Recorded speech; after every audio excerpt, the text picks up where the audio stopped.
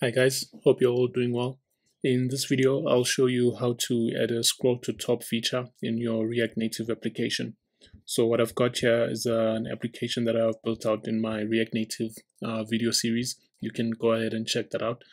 So what I want to do is that I want to add a scroll to top function when the user clicks on the home button. So as you can see, if I scroll all the way to the bottom, I can't go back up unless if I scroll all the way to the top.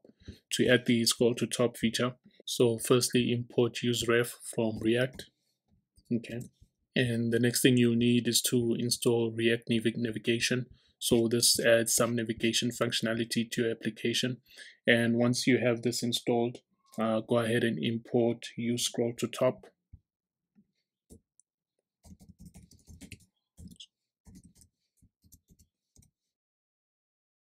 So go ahead and install React Navigation and then import uScroll to top from React Navigation.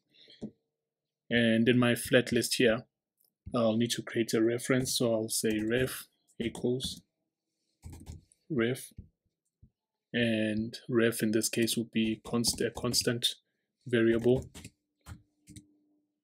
So it will be a constant variable, and then I'll call useRef.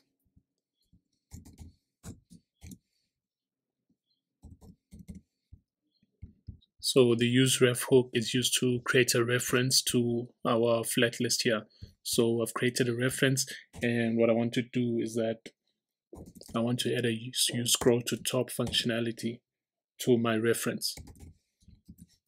And that should be pretty much it. So as you can see, I've created a reference to my flat list, and I've added a scroll to top functionality to my flat list using the React Navigation rather.